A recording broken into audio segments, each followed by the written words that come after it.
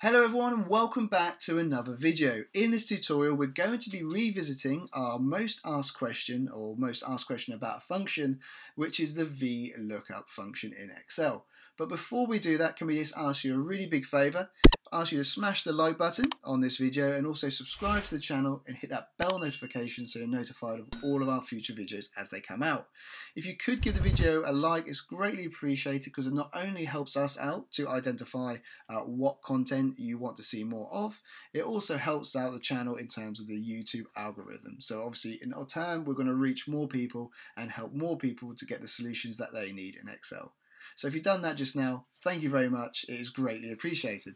So the VLOOKUP function is probably one of the most common ones that are getting used day to day by many users, whether they're beginners or advanced users. And it's one of those ones that just brings so much value and makes things so much easier when you're especially working with data and you need to merge particular data sets together. For our example, we're going to look at quickly here. You can see we've got some source data in this range here of ID, first name and surname. And we just created ourselves a sort of basic skeleton table over the left hand side here. So we've got 3 of those IDs, and for those IDs we want to pull through the first name and the surname.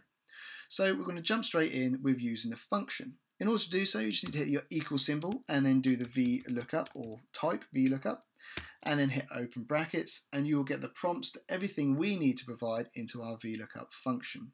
So the first thing we need to do is select our lookup value. For us, it's going to be the ID because it's a unique identifier in both the set we have on the left here and our data set in which we want to source data from. So once we've selected that, the next thing we're asked to do is provide the table array.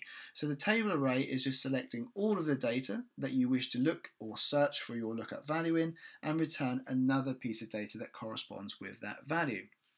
For us, all we need to do is just select this table here of ID through to surname from the first to the last row. And all I'm going to do is just use the dollar symbol in front of the column and the number for each the start and end cell reference. That will just lock that range, so as we drag our formula down later on, it will always make sure that this our table array remains the same. I'm going to hit column. We move on to the column index number. So as you'll see above our range here, or our table array to keep it consistent, I've put the numbers 1 to 3.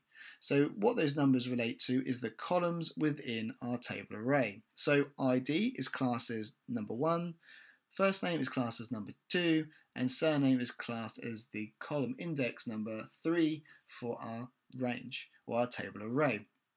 So for us, we want to pull back the first name. So all we need to do here is enter the number 2 to indicate to our function that having found our ID, so ID 02, it will come down here in the first column, and it'll then move across to identify the name Hannah being the second column index number that we wish to return our value. So once we've done that, we can hit comma again, and lastly we just need to enter a true or false value here to indicate to our function how we want to search for our ID. So we can either have an exact match or an approximate match. So we always advise using the exact, especially when you're getting started, because it will ensure that it finds an exact match of your ID in your search range here, rather than something that could be less than or greater than, or be slightly a match to our desired value. So all we're going to do here is enter the word false and close our brackets. Okay, and then having done that, you can see that our first name of Hannah is now populated correctly into our first name column. If we now pull that formula down, you can see that our range remains the same and locked to G5 to I11, but each of those first names have been updated as we pull it down. The real quick way to then try and to get the surname is all we need to do here is simply copy the formula we've put in already, move across the surname, and then populate that into the desired column of column C and hit enter. So the moment you can see we've got Hannah in both the first and the surname. All we need to do to jump across to pull surname is change the column index number, which is this time going to be 3 for the surname. So all we need to do is just change the 2 to a 3, hit enter, copy that formula down, and you can see we've now successfully pulled through the first name and the surname. So that's great, and obviously it's when we've got data in the same sheet. But what if you want to pull data through to our table? And let's put in here phone, as in phone number. Let's say we want to pull through phone number, but it's not within the same sheet, it's in a different sheet within Excel. All we need to do is we can see in VLOOKUP 2 sheet that we've got a slightly different data set here, and we've got the ID, name, surname, but this time we've also got a phone number. And excuse the number what's presented there, it's just a random number generation just so we've got something to pull through. So all we need to do this time is the same equals VLOOKUP, open brackets, select our lookup value, what's going to be exactly the same because it's obviously still the ID, hit comma. And then this time our table array is in a different sheet. So all you really need to do, having got to this stage of the VLOOKUP function, is navigate to your second sheet, highlight your table array, but for what I'm going to do, you can literally just highlight each of those columns because there's no data beneath or above our data range that's going to conflict with our search results.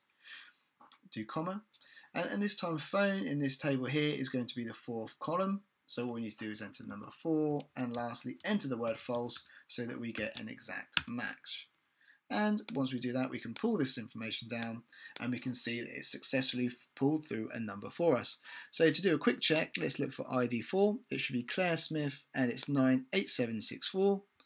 Let's find Claire Smith, 98764. So it's pulled it through exactly as we require. So there you go, that's a really quick look at how to use the VLOOKUP function in a couple of examples. We hope that did answer any questions that you do have, but obviously if it didn't answer your questions and there's anything we're missing or we're maybe skipping over, drop us a comment below this video or reach out to us by one of the links in the description for this video. So those are Facebook and Instagram, and they're also great platforms as well to be identified of when new videos are coming out onto the channel. So once again, if you haven't already, please do give the video a like and subscribe to the channel so obviously you receive all of those future videos. And obviously again, as we mentioned earlier, giving the video a like will be greatly appreciated by us. So thank you very much for watching and we shall see you in the next video.